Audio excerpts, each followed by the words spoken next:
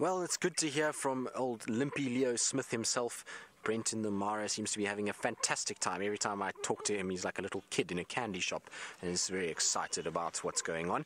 And yes, there is elephants everywhere. Literally from when we've left camp all the way to Chitwa is just elephants the whole way. And there are more and more herds that are coming down this way towards Chitwa. So we've got a couple bull elephants here. There's a big herd in the background and they're all drinking around Chitwa Dam.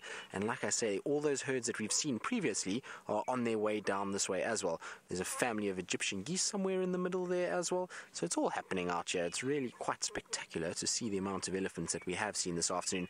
And the beauty of this dam at this time of the day when there's this orange light coming over from the late afternoon and these elephants all drinking is really something special. So we're very, very fortunate to be able to sit here and watch them as they go. You can see there's the Egyptian geese.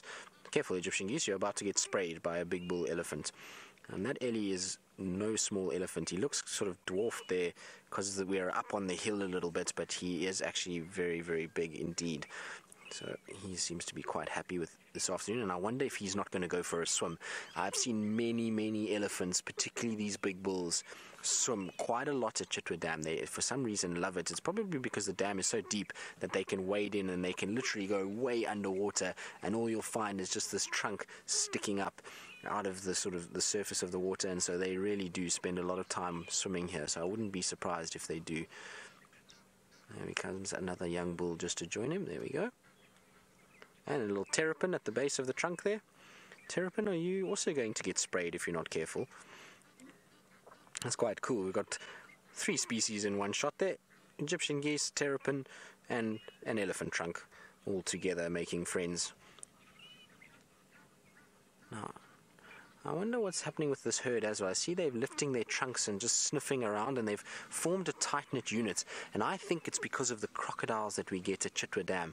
So you see how all of the adult females are around the babies while they're drinking, and they're all kind of making sure that those babies are all huddled together and that they don't go too far.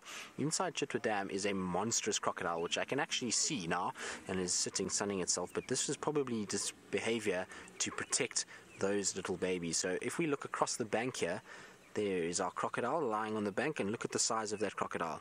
It is massive. So Brent has named that crocodile Boris the Blade, or is this Vladimir the Impaler? I think this is Vlad the Impaler. I'm not 100% sure. We'll have to find. Yes, I think it is Vlad. But Vlad is having a moment's rest, but that crocodile is huge. You can see the little water thickening in front there. It's a really, really sort of dwarfed by this massive crocodile, and I'm sure this crocodile will eventually start slinking back to start hunting. So that now's a good time to actually be here for the crocodiles. Whenever I used to work at Chitwa, I used to find that they would hunt in the sort of shallows that are around this time. Just before we went on game drive, you'd find them pushing fish right up against the edge of the dam, and then they would snap away at them, and saw them catch I don't even know how many fish in my time at Chitwa. So it's probably a good time to be here. Maybe it's going to start slinking as that sun begins to go down. Now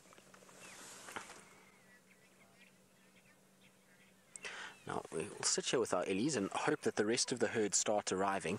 And while we do that, let's go across to Jamie with some dwarf mongoose that seem to be playing around just like our elephants are.